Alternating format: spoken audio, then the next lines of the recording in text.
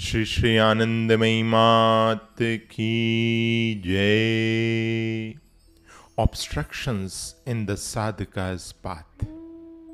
At the beginning of one's sadhana, the sadhaka goes through a stage where if anyone comes to pay obeisance, he feels embarrassed, insignificant, unworthy of anyone's salute, and withdraws himself, thinking that it will lead to a loss of spiritual energy.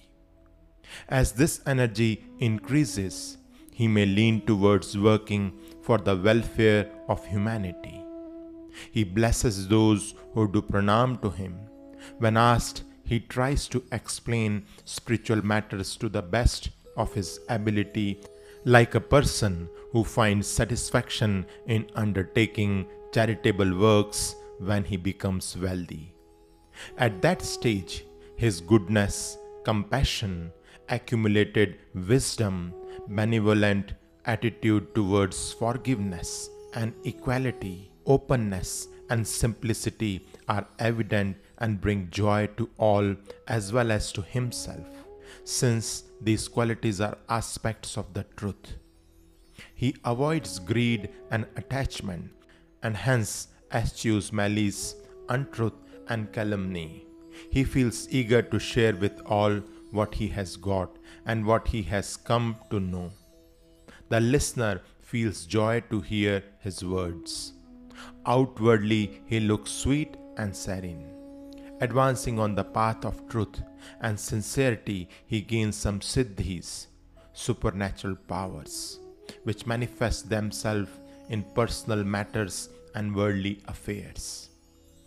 As there is still hidden within him the desire for praise and fame, he gains satisfaction by helping others in some way or receiving gifts to be used for good work.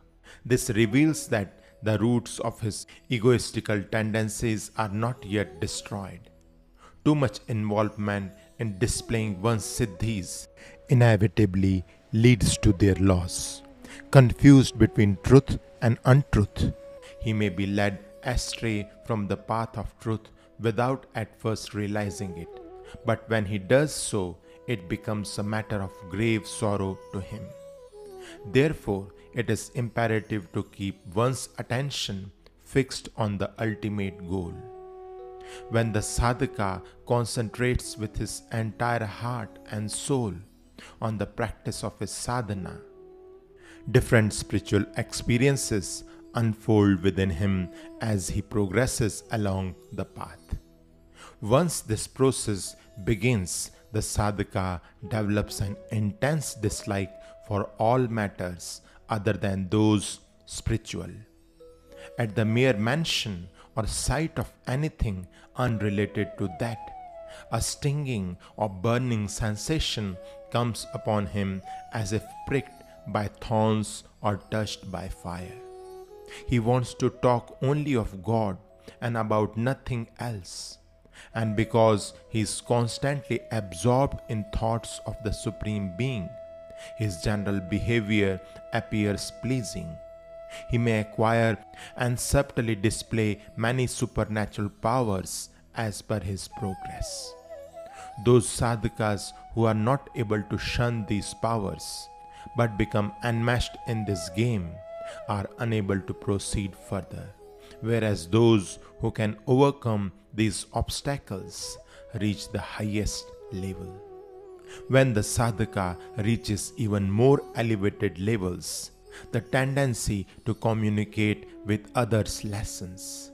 He still attempts to answer questions from genuine seekers of knowledge, although he realizes that such matters will not easily be understood without serious self-endeavor on the part of the inquirer or their guru's grace. And if anyone tries to pay obeisance to him, the sadhaka feels seared like when water is poured into a hot vessel. The desires and wishes of the person making pranam affect the sadhaka like an electric shock. Once he transcends the physical and is established in his true nature, none of these things can affect him, but till such time there is no escape from the emotional storm. Only a few of the stages experienced by the sadhaka have been mentioned. Of course, the way in which the Jagat Guru's compassion flows is quite apart from this. Shri Shri Anandamayi Mat Ki Jai.